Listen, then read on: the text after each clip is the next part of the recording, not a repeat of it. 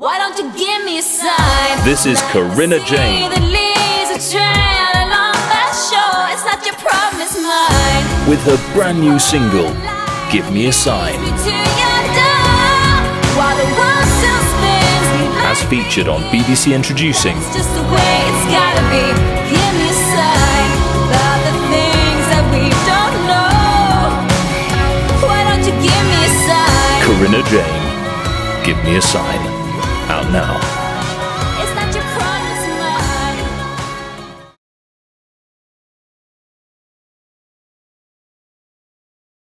I need to tell you something. I'm leaving you and your mother. Hello, I'm Sophia Jessica, and welcome to the Fan Carpet. So it was wonderful to speak to you today. So if we go back to the beginning, was there a defining moment for you to get into the film industry? Oh, wow. I guess I was obsessed with films growing up. So I used to just watch them obsessively, like over and over again. So I've always kind of loved films. I got to the age of about 16 and discovered Mike Leigh, and just was like, he was like making films about people that I felt like I could relate to more, or that, his films spoke to me. And then I guess it was going to RADA and getting an agent, and then you have a doorway into the world, because I think without that, then I definitely would still be up in Coventry doing God knows what. All right, okay. All right. So what was it about I'm Not in Love that enticed you to get involved to bring Lena to life? I guess I just love the script and I love the part. She is a very headstrong, confident kind of a person. I think she says a lot of what the audience wish that they could say to Rob. So the way that she talks to Rob, she isn't scared about speaking the truth. And yeah, so and like Al, the guy who plays Rob, I've known Al for years, and I'd looked into Cole as well, and I thought that it would be a great project to be a part of. Wonderful. So how do you relate to Lena? How do I relate to her? I guess like the way that she supports her friend within this situation. You know, she loves her so much and she doesn't want her wasting time. I guess I'd love to think that I would have the courage to say the kind of things that she says to Marta. She wants the best for her friend, and like, she doesn't want her to waste her time on a guy who doesn't feel the same way. I'd love to think that I would be able to see that in like one of my friends' partners. Having said that, I wouldn't also want to be that person to meddle, because but I like to think that I'm pretty headstrong and strong-willed as well. So I guess I can relate in that way. That's awesome. That's awesome. Do you have any memories from filming that will stick with you for the rest of your career? I guess it was most of it, really, because working with Al, I mean, I've been friends with him for so long, and then finally actually getting to work together was brilliant. I'm like getting to improvise like together as well. Like, there were certain scenes like where we ran off script, and that's just always fun when you can have the freedom to do that. I think playing the part of Lena will stay with me, because I think it is such a brilliantly written part. So I think that will stay with me, definitely. That's awesome. It's great to hear that you've all had fun, especially when you consider that it's like just over a 2-week shoot. You have to enjoy yourself and like being around the people. that you're with Yeah. on a day-to-day basis. Yeah, definitely. Plus, because it, like a project like this is very much a passion project. So everybody is doing it because they love the script and they want to be a part of it. And, like Al, like he got to work with a lot of his friends. And I think that's one of the things about it. How brilliant is it just to get to work with your friends and have a laugh and make a great film? Absolutely. Yeah. Absolutely. So are there any genres that you haven't done yet that you'd like to? Oh gosh, so much, I think. I mean, like sci-fi, like something really out there, or like a superhero film. I mean, like I don't know what part like I would play, but I'd love to do something so like different to what I would normally do. What else? Yeah, maybe just like sci-fi and something really out there, like set in space or something, or just something really different. I know Al's working on one at the moment. Is he? What's he doing? He's working on a sci-fi at the moment. He was just telling me in the interview before this one. Oh, that's cool. Yeah. Yeah, I'm sure, wasn't he working?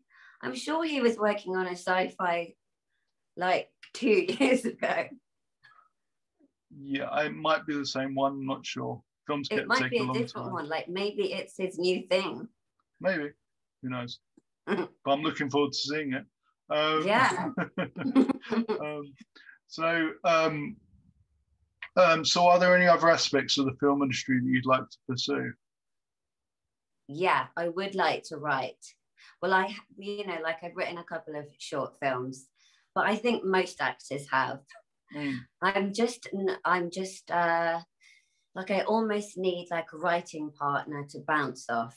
But I would love, to make my own films. Like that is a dream. And yeah. So I would like to get into that. Wonderful. Well, let's hope so. Let's hope it's not too long before you can do that. So you're credited with short films as well as TV series and feature films. Do you tackle them differently? No. I think it's sort of like it's the same. Like each project you do, you kind of go in with a new like outlook. So it actually depends on the people like that you're working with. Because I think as actors, there's only so much work we can do, like just on our own or like before the project itself. So when you turn up to set, like that's kind of when the work starts, because it all depends on what the other actor is doing and what the camera guy wants. And I kind of leave it spontaneous, I think. And so whether it's a short film or a film like or TV, I just tend to come from the same place.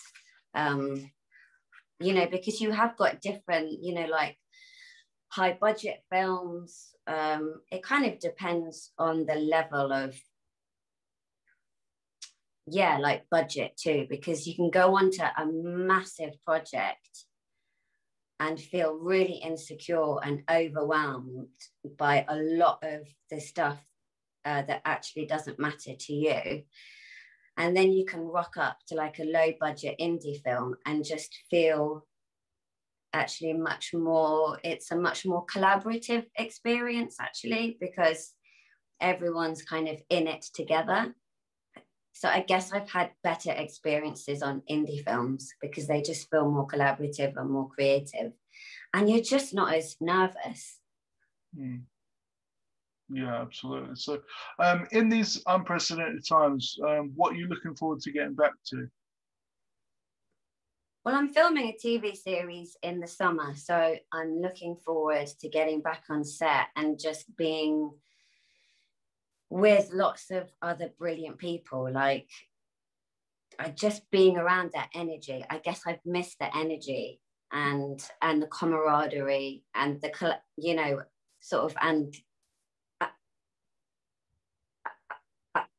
and like the collaboration, like I've missed that side of it. You know, because there's only so much that you can like audition for stuff and send in a tape, but you're not actually acting with anyone else. It's just you. And the joy of what I do is that you get to act with other people. So I just can't wait to do that. Cool. Are you allowed to say anything about the TV series, or is it hush hush at the moment? I don't know, but we filmed the pilot last year just before lockdown, and Channel 4 are making it into a TV series. So that's exciting. Maybe I should leave it there. Mm-hmm. Yeah, just in case. I don't want to get you into trouble just in case. Yeah. So who inspires you in the industry? Oh, wow. Who inspires me? So many people. People like that get up and make their own work. So people, I guess, like Phoebe Waller-Bridge. People, yeah, she inspires me hugely just because of what she's achieved and where it's come from, and her generosity, her creativity, her brilliance, you know. Oh God, that's that's a hard question. But she's fantastic. Yeah, I mean, she's amazing. Like where just her writing and and Fleabag, and so she's an inspiration, definitely. Awesome. So is there a book that you're a fan of that hasn't been adapted to film or TV or Netflix yet that you'd love to be a part of? There's a book by Elena Ferrante called Days of Abandonment, which I read a while ago, and it's weird that you asked me that question because I literally just picked it up and was reminded of it again, and it would make an amazing film. It's about a woman who is left by her husband, but it's really claustrophobic. Well, the book is, because you're inside her head and she's in her flat, and I just think it would make an amazing film. Yeah, Days of Abandonment by Elena Ferrante, definitely. Awesome. I'll look out for that one. So, with the popularity of streaming services like Netflix, what do you think the future of cinema is? I don't think cinema will ever die. Like, because no, you know, in like a similar way to theatre, people will always want that experience. They will always want to leave their homes and just get away like from their lives and step into a cinema with the lights down and sit there, and whether you're on your own or with a friend, and it's a truly unique experience to have that. And it's a live experience, well, like more live, like with like theatre, but cinema, I don't think that will ever die. And I just think right now, you know, Netflix and Amazon are reaping the rewards because their shows are brilliant and what they put out is brilliant, and it's keeping us going through this past year. But I don't think it will ever, you know, like I don't think it's the end for cinema at all. Yeah, neither do I. Because people are always going to want to tell stories like on film. Absolutely. Yeah. Yeah. Yeah, I mean, I haven't stepped into a cinema since last March when I saw Mulan. That was the last thing I saw. Oh, really? Yeah, because we went to the premiere. They cancelled the premiere side of it where you did interviews, but they kept the screening going on. So yeah, that's. And how many times would you go to the cinema each week or each month? A couple of times a week, maybe. Yeah. Yeah. So have you missed it? I have. Yeah, I want to go back. Back when it's safer to do so. I'm looking forward to going back. Yeah, I bet you are. Yeah. It's such a huge part of your life. Yeah, both professionally and personally. So Yeah. It's just great. So, what are you hoping audience will take away from I'm Not in Love when they get a chance to see it? I think they will be able to see themselves, like at times, because there's such an array of couples and relationships within the film. And I think you will be able to relate to one of the couples or one of the characters. And sometimes it's quite uncomfortable viewing as well, because I think that you will watch it. And if you're watching it like with your partner, like it's a case of, is that what we do? Or like, you know, because it is so, you know, like at times it's just like, no, that is what we do. Like, you know, like the bit, like there's a bit like in it where one of Rob's friends is talking about how him and his partner haven't had sex for like 2 years or something. And then there's this whole thing about the brother-sister relationship that a lot of couples fall into. I've never seen that like said on like screen before. And I think it's something that a lot of couples will go, we're basically brother and sister, you know?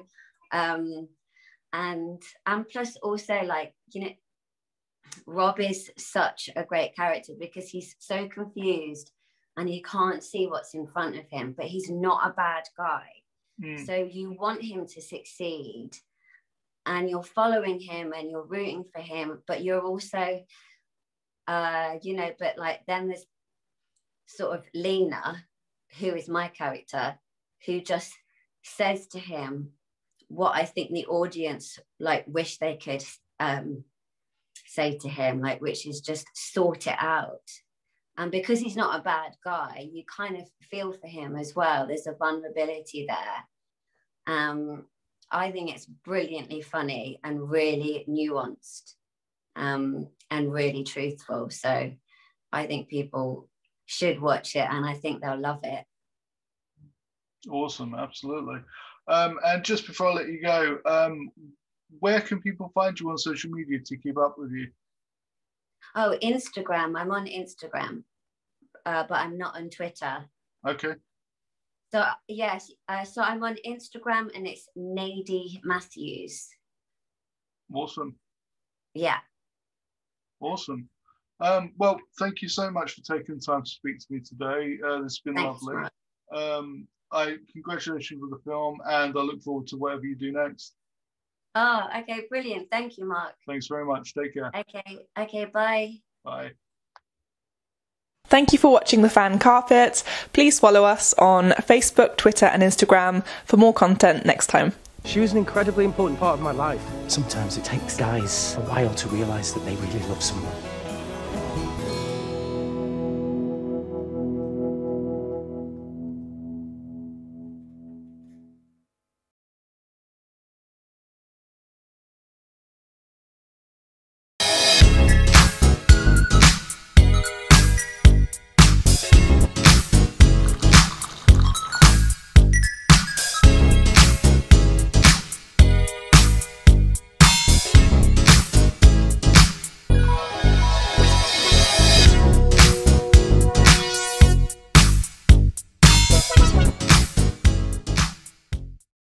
I'm here on the largest of the Balearic Islands, Mallorca.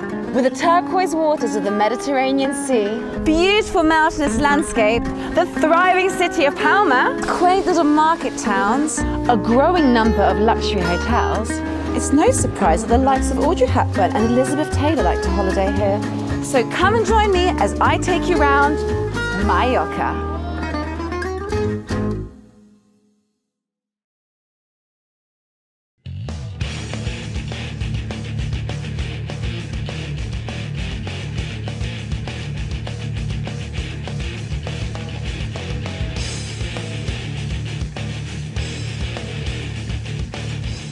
Thank you for watching The Fan Carpet. If you like this video, be sure to click that thumbs up button at the bottom of your screen. And also be sure to subscribe to the Fan Carpet YouTube channels. They're absolutely free and so much fun too. Be sure to check out the official website, thefancarpet.com. Also, you can follow us on Facebook, Twitter, and Instagram to stay up to date with reviews, competitions, the latest news, and so much more.